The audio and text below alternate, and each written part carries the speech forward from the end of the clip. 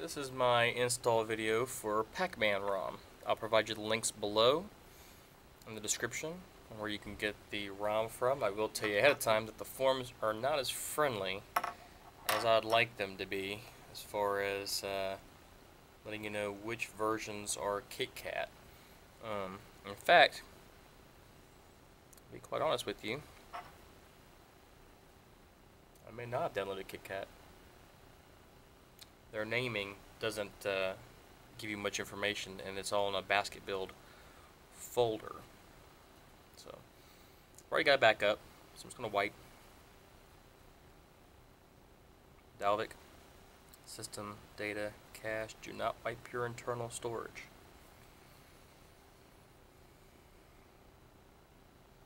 Just because this is a pretty easy thing to do. Go back, I'm going to do a factory reset. Takes a couple seconds. It's done. Install. Alright, let's find it here. PAC D800 Nightly. Alright, and the GApps package I have here is 227, but I know that I have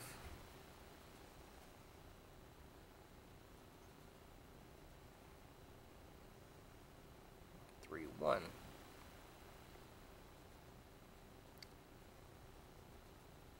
The instructions don't say anything about having to flash Super SU, so we'll see how this goes.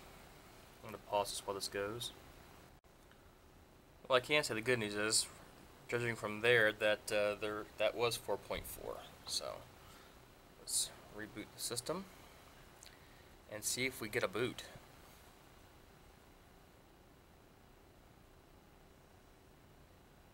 I cannot wait to get a real camera. Oh, this is new.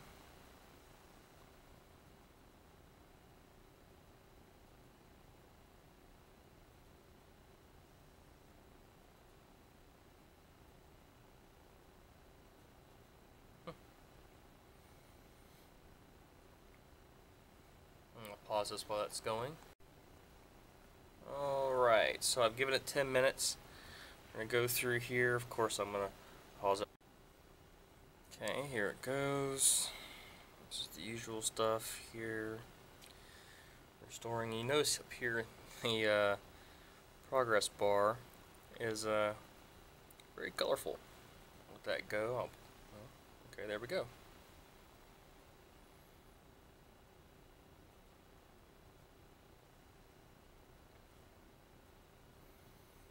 Alright, we're going to use the Google Now launcher.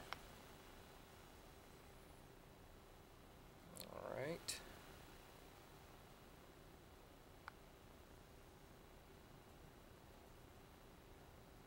Update. Accept.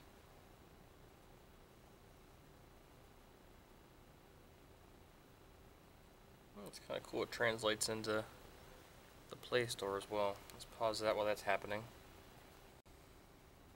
Alright, so interestingly enough, knock on and knock off don't seem to be working, so I'm going to guess there's something in the settings here. So we'll go through the settings here at the same time. Lock screen settings, okay. Slider shortcuts, button actions, battery status, custom widgets, clock widget settings, Maxwell's widget slider torch. Okay, so we got slider torch there. Alright, PACMAN in black, which I didn't use PACMAN or a TARDIS style GApps package as you saw in the install video, so I'm not going to mess with that. PAC pellets status bar. Okay. So there's your options there. Show battery percent. Battery bar location.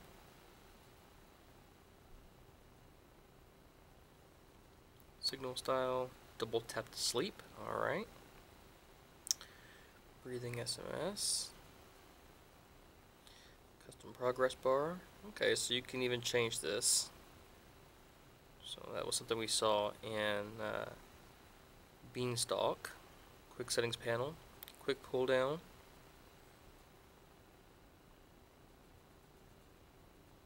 Okay, auto close. Tiles layout.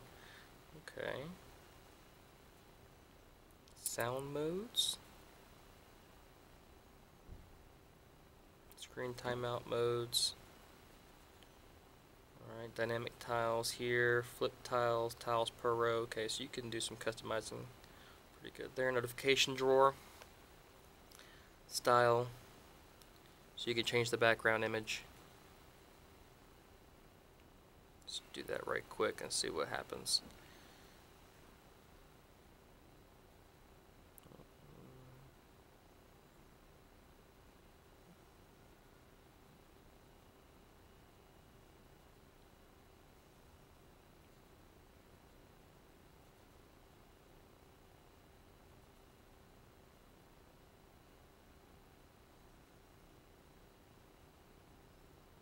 Okay, so yeah, that works. Textual notifications, swipe to switch detection, show Wi-Fi network name, show in your custom carrier label. Okay, I'm going to kind of go through this quickly. I don't want to make this video too long. Lock screen notifications, that's welcome to see. And pocket mode, we'll see how pocket mode impacts this ROM. It did a pretty good job on the latest paranoid Android. In fact, it did a really good job on the latest paranoid Android. Active display, no thank you, but it's there in case you like it. It's there. App bar is here. Gesture anywhere, I'll test that as well. Identicons, use identicons as default contact picture when creating a new contact. Okay, so that's interesting. I'll try that out. Okay, zip align, fix permissions. Okay, wow, we have some pretty nice tweaks here. Okay. Build prop mods. There's your warning. Super user granted. That answers that question about super user earlier.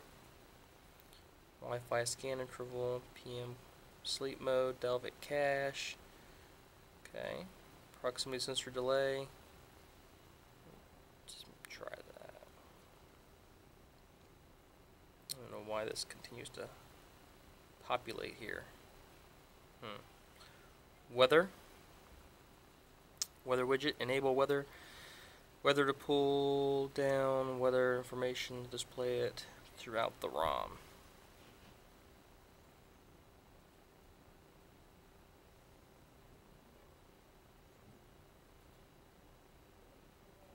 I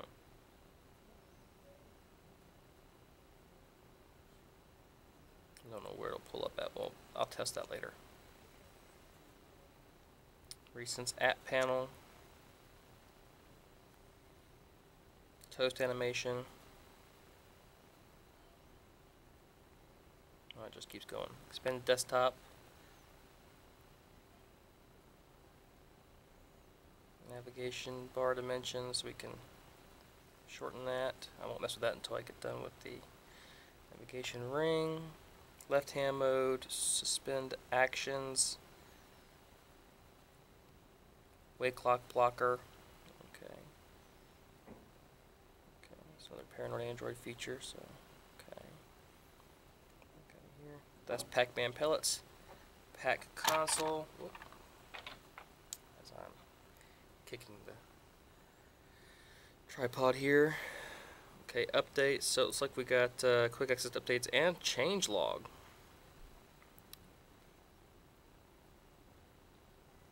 Okay. Still not sure why that's still posting there, but whatever. Sound, see if there's any sound changes in here. See if sound packs are here.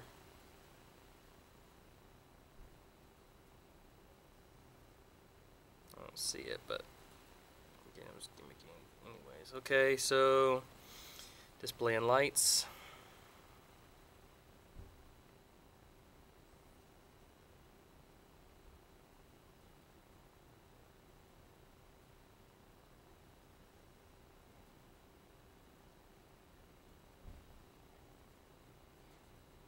Doesn't look like you can turn it off. It's there. It keeps getting super user access. Not sure what's going on with that. Double tap to wake. So let's go back over here. Double tap to wake. Let's try to turn that off. Turning it back on.